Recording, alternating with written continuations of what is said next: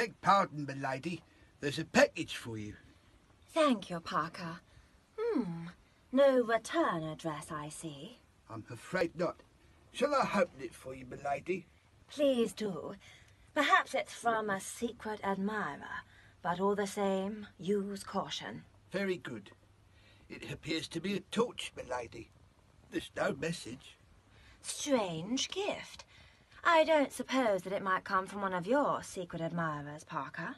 Lummy, I'm unaware of anyone who might be carrying a torch like this for me, m'lady. It works. What a pretty beam. Well, I never. Oh, blimey, we've lost half the table.